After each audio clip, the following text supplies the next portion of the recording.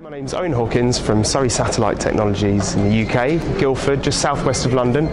We manufacture satellites for the purposes of navigation, communication, Earth observation. Our tagline is that we're changing the economics of space.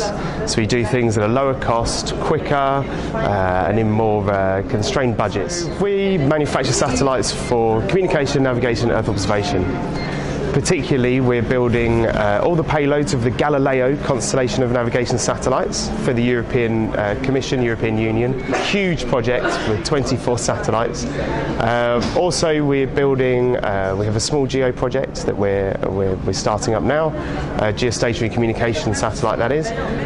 We also have optical and radar Earth observation satellites that we're building, which you can just see behind me here. So this one will get you a 1 meter or better resolution from low Earth orbit, and this one here will be able to see at night and through clouds, so that we can help mitigate issues around maritime security, deforestation and forestry, and also agriculture and disaster management as well as a key thing, particularly for this radar satellite. It really helps during flooding scenarios, so we can see straight through the clouds, straight through the rain clouds obviously, and spot the extent of the flood on the ground, find out who's affected and go and help them as quick as possible.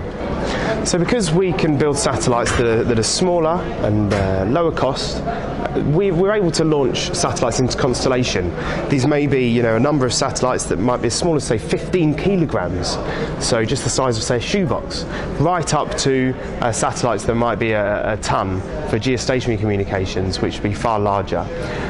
The benefit of being able to launch in constellation is that we can get a higher revisit rate of a particular area.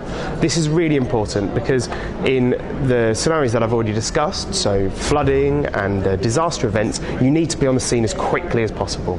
It's extremely important that we go find out what's happening in the disaster zone or the area of interest and send that information out as soon as possible so that the afflicted can be helped. Equally, in the case of agricultural monitoring, which is a huge growth area, we need to be able to monitor our crops as regularly as possible. We need to be able to avoid the clouds, which means that we have to have as many satellites as possible to be able to get that information while the clouds aren't in the way. And so we can monitor the precise growth, the progress of the growth of the crop from space. So the constellations, when applied to the agricultural application, with huge advantages I've said, enable us to monitor very regularly. So Surrey Satellite Technology Ltd, we also built, for example, the Rapid Eye constellation of satellites.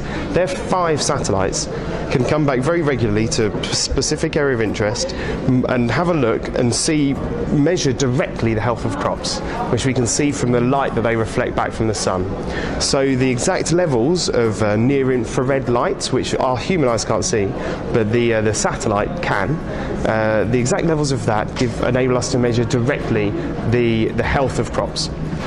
And that health then can be used to feed into models which we can then use to, for example, precisely measure the amount of fertilizer that we need to apply. We also have been involved in a constellation of satellites which we built with UK support and some other countries' support, which can be used for very wide area monitoring of agriculture.